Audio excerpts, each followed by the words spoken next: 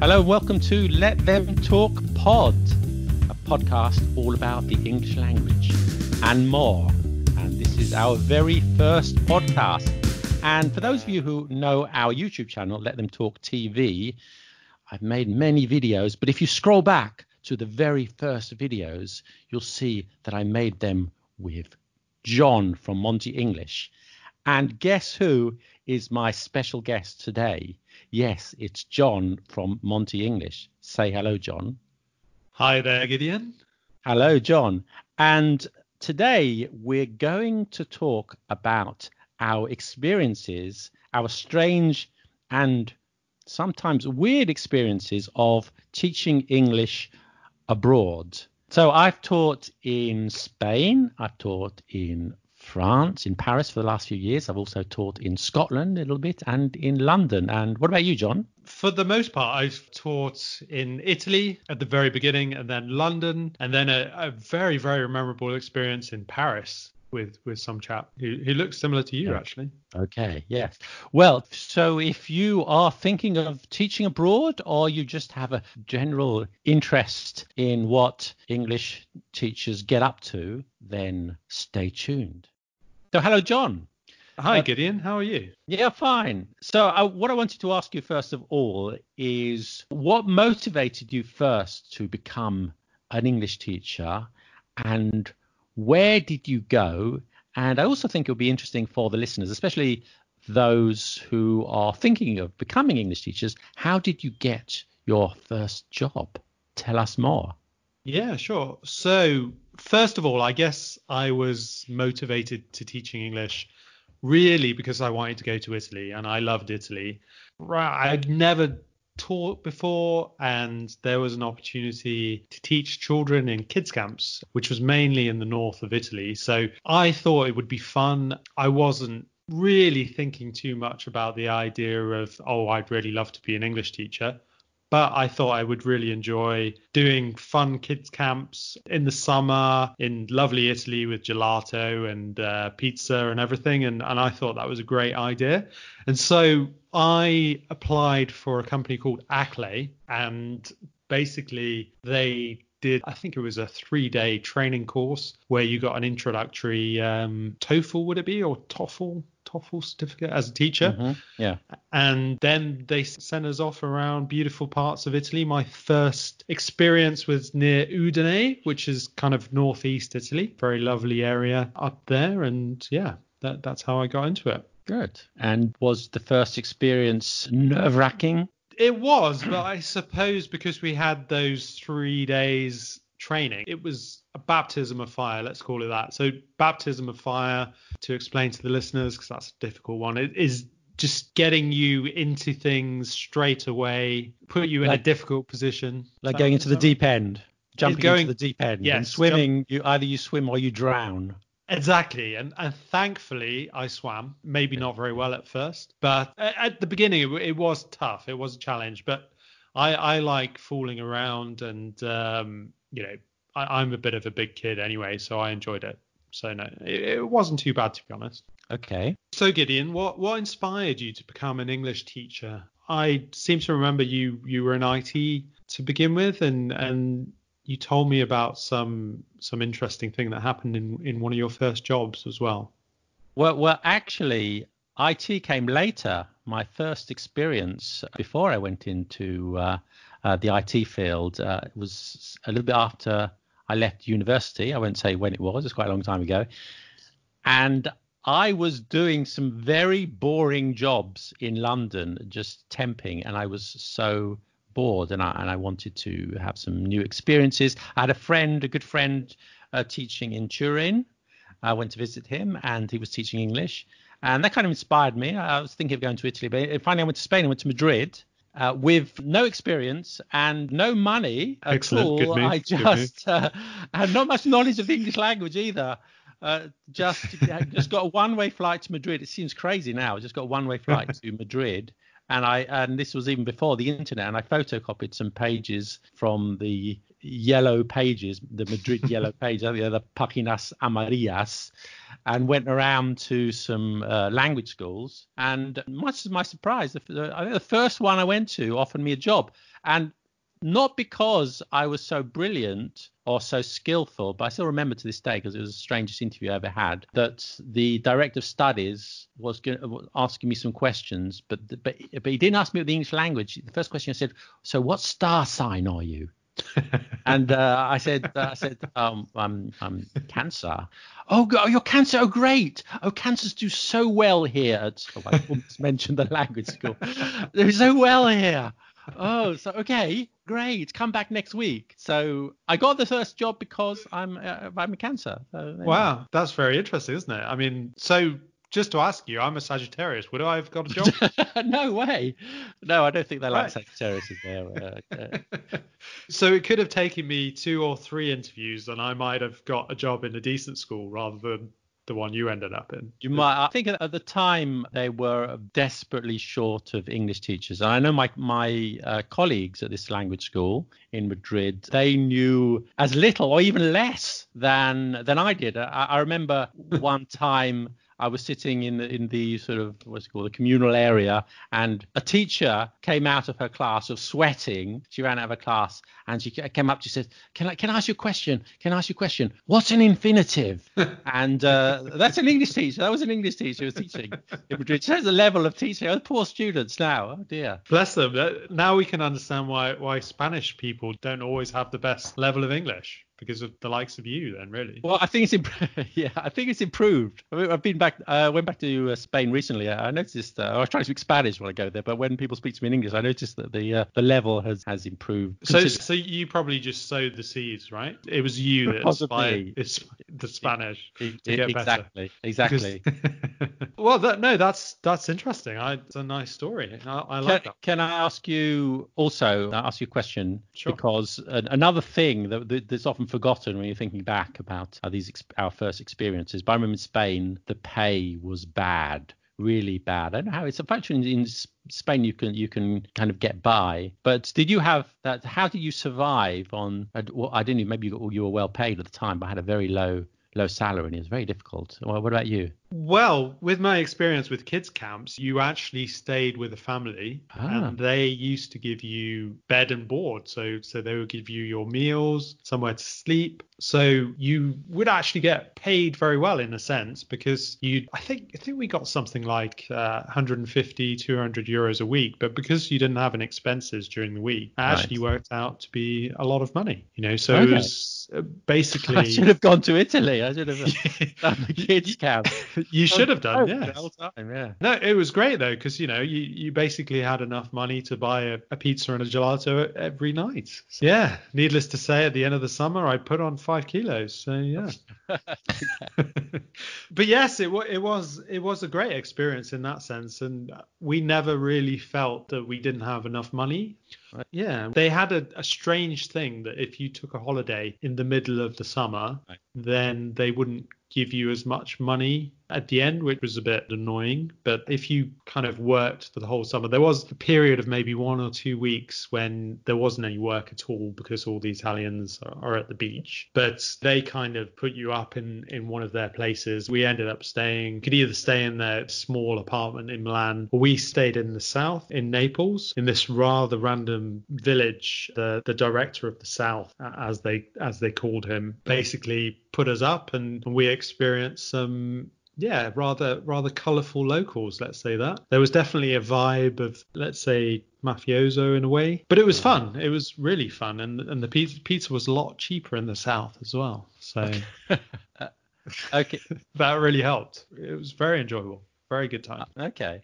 I know, to get the financial thing. You're lucky. I think in Spain, in order to make anything, you had to get private lessons. That's the way you got connections, and then you got private lessons. I don't know if that's the same now. I'm taught in Spain for a long time, but it might be the same in many places.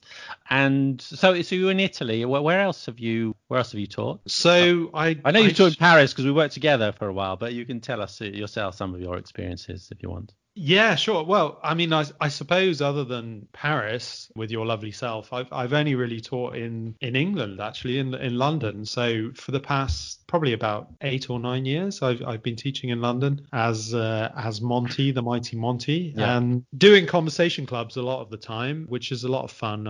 I've done that probably, yeah, for the same period of time, 7 or 8 years. I like it better in London in some senses because you get the mix of nationalities. Whereas obviously if you're doing it in Paris, I imagine you generally just get French students. Is that right, Well, Gideon? well, yes and no. But Paris is a very international, cosmopolitan city, so you get mostly French, but quite a few foreigners as well. Foreigners, is that the right term here?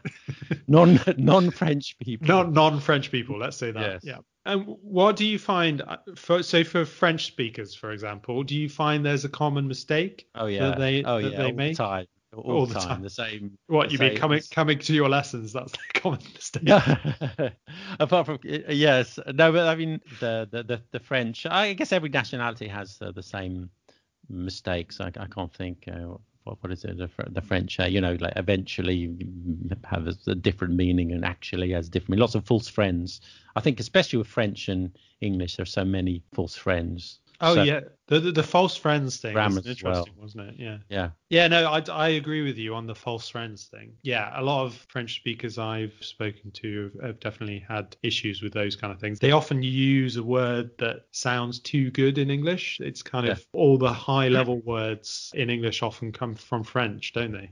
Yeah. I guess. Yes. Yeah, yes. Exactly. And most of the time it works. That's an advantage too. Not only a disadvantage, it's an advantage, but it can lead to some mix-up. And actually, I'm discovering new friends all the time. We'll have to do a podcast just on new friends. I say new friends, false friends. I'm discovering false friends, faux amis all the time. Like recently, gadget. I didn't realize that was a false friend because the French say gadget, but it's like a Really? really in English gadget can be cool. That is a cool gadget, but in French it's like yeah. It's just a gadget. It has like no use, no functionality. It's just something very negative. So I discovered, you're always discovering new false friends all the time. So I'm making Yeah. mistakes in. Yeah, things like that are interesting though, aren't they? Because I don't know if in English we have ooh la la is like a La something. plume de ma tante. Exactly. But that's something very Sacre kind bleu. of Yeah, almost seductive and sexy in English language. But actually if you yeah, speak to French people, it's like ooh la la. It's like, oh no, that's terrible. So yeah, yeah, yeah. that's an interesting A one. lot of stuff like that. Yes, Mm. but I don't know why we always the English when they use like French expressions in English, they're always different to the French how the French use it, and vice versa.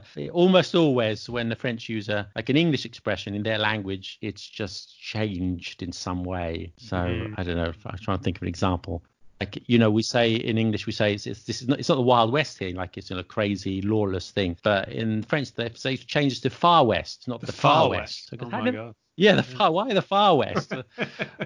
Well, I don't know. But that's how things always get changed between the languages. Yeah. Yeah, that is a very interesting one. I mean, there were two things that I always used to find interesting in Italy.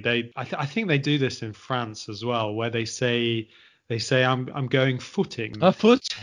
Yes. which I guess in English that would be jogging, wouldn't it, or running? Well, jogging, I suppose, really, isn't it? And quite often they say, Are "Oh they yes, I'm going footing in are, your are English class," and go on. are they going footing in their baskets? Because In their baskets. well, yes, in French the baskets are like trainers or like Oh, okay. No. In basketball Italy, shoes or something. no, Going in footing in Italy, my baskets. in Italy, they don't go footing in their baskets. They do go footing though, and it's quite incredible the number of people that don't quite believe that footing is not an English word. I find that amazing. It's And not then a word. it's not a word, is it? No. And then the other thing I find highly amusing, and perhaps this is a bit X-rated, but they on shops like sexy shops, they say a sexy shop. A sexy shop. Yes, just Okay. Didn't know a and shop could be sexy. I think a well, person could be sexy. I didn't know a shop could be. exactly. That's Missed why out. that's why I always find it amusing because it's I always think as What if a what is a sexy shop? Is that a sex shop? yes, exactly. Okay. Exactly. I always see or picture in my mind a shop kind of posing in a sexy way, which I find very bizarre, but that's what they call them. That's I do remember I was in China, and by the way, I wasn't going anywhere dodgy, but I did see that the sex shops there, they were called the Shop of Marital Harmony. Shops of Marital Harmony, which is quite nice. I'm just going to the Shop of Marital Harmony. Have you vaccinated there? Are you are you supposed to go there with your wife? I mean, Yeah, good question. I don't know. Maybe a Chinese listener can respond to that. yeah, We're straying a little bit from the point because we are. Yeah, but what I was going to ask you actually, because we did a YouTube video, which I think you might have mentioned in your introduction. Mm-hmm. Yeah, very first ones. Yeah. Yeah, the very first ones, which Yeah. we really loved doing. It was good fun. I'm not really sure if the quality is very good and whether people would really learn too much, but they were fun to do. Mm-hmm. And I guess that pushed you on to continue with that, right? Yes. Yeah. So you have your own YouTube channel, and I mean, when you're on it, do you feel kind of like a bit of a star? Because I think you've got a lot of followers, haven't you? There are quite a few, and no, I don't feel like no, but I should say yes. Doing the videos with you is what started off, and I carried on, and very bad and not professional. But you get better by doing, and now it's great. People are watching the videos, and I hope they're learning something. I mean, that's why I'm doing it, and you get a lot of good feedback. Usually good. A few haters out there wherever you go in the world, you crazy people, but mostly good. And it's really good to engage with people from all over the world, and I really like that. I hope we can do the same with the podcast as well. We can reach people we can't on a daily basis. Well, definitely. I mean, I feel a little bit intimidated because you are already a bit of a star, and I'm. Well, thank you, John. I'm waiting for the call from Hollywood. So any moment now, I'm standing by the phone. If we weren't in lockdown, that would have already come. I'm but sure.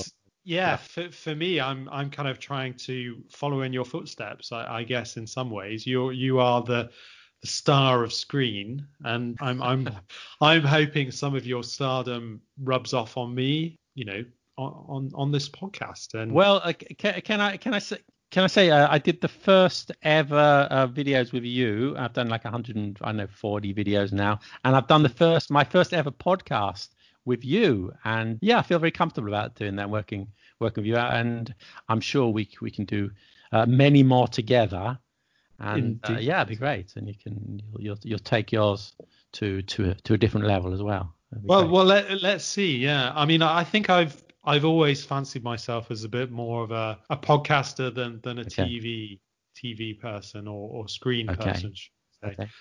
So let's just hope that this isn't one or two rather not very good podcasts, and then I fade into obscurity, and then you go on to your start again.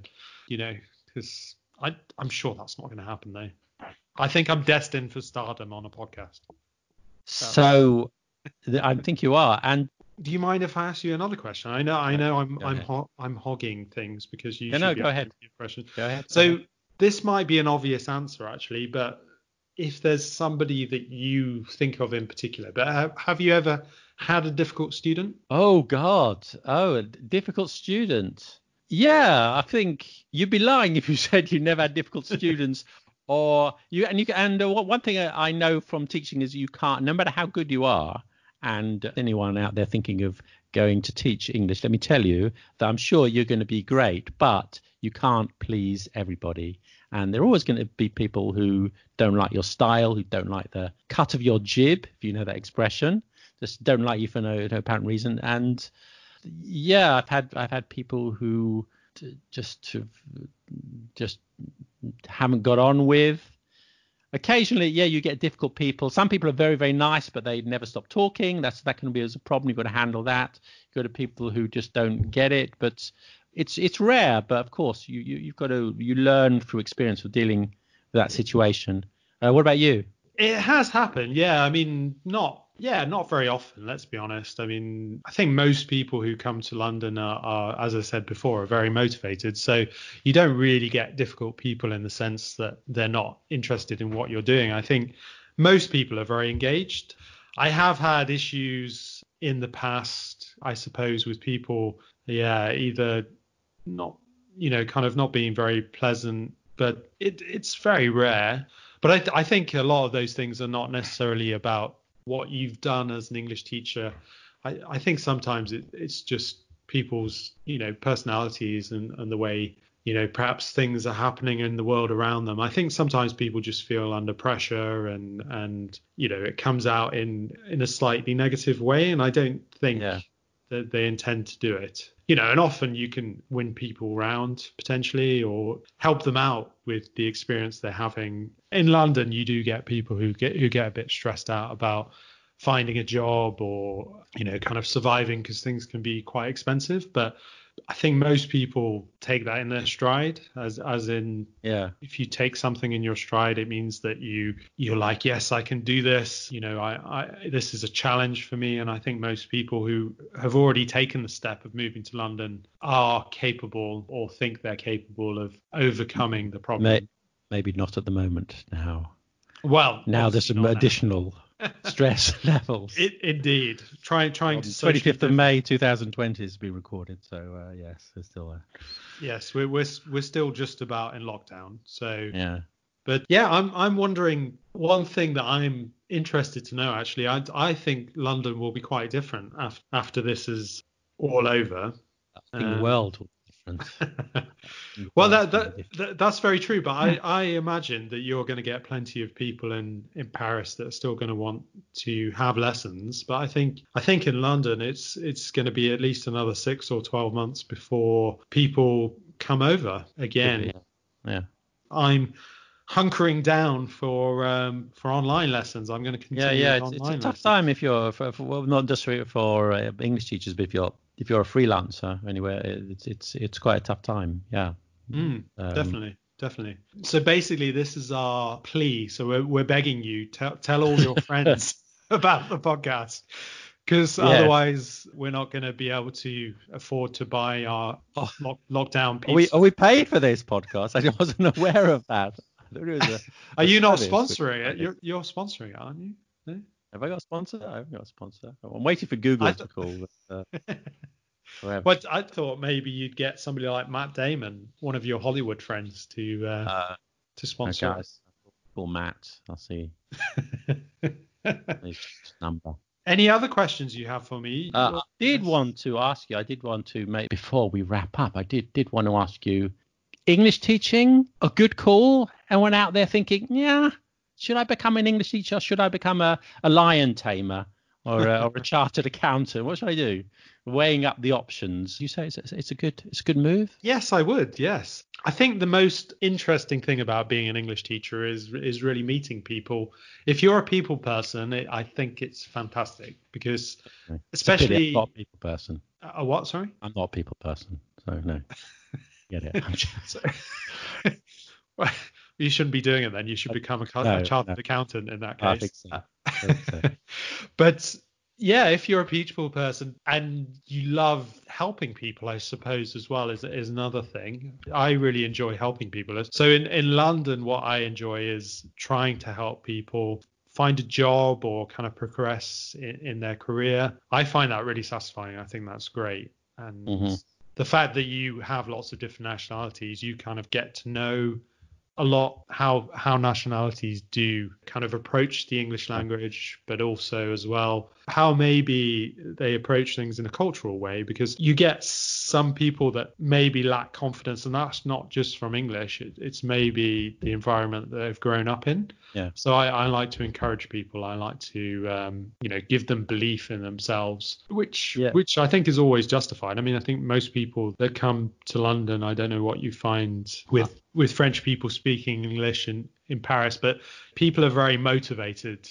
Yeah, I was going to say I totally agree with you on the point you said about confidence, because I think so. It's the same in France and other places, that a lot of what we do is not about English teaching. It is about English teaching, but some people, they just lack the confidence, and giving them a little push and taking them in the right direction, and then also helping them with their English level. together, yeah, that makes a difference, and you can feel them speaking with more confidence and at a high level. It gives you, it's really pleasing. It is pleasing, isn't it? I just wanted to say that just to remind people before we finish that John of Monty English, yeah, you can find out more from. Do you have a website you want to promote at this moment? I do indeed, yes. montyenglish.co.uk. That's my website. What about you? Do you want to plug yourself as well? Well, you can see the lovely videos on Let Them Talk TV on YouTube. We try to have a new video every week or two, whenever I get round to it. You could. If you're in Paris, come to school. You can see the star Gideon himself in all his glory. And we're gonna try and do these podcasts quite regularly. We're gonna tackle things like English. Today it's our first one, so I thought we'd just talk about our English language experiences as teachers. But we're gonna focus on grammar and other issues of the English language. I think John's doing his own podcast without me. I'll do a few without him, but we'll work together in the future too, I'm sure. Well, I think the idea is that we do a few together and a few separately. That's it, isn't it, really? Okay, maybe it's time to sign off. Yeah, let's sign off. So I hope you've enjoyed it. Okay, stay tuned for more.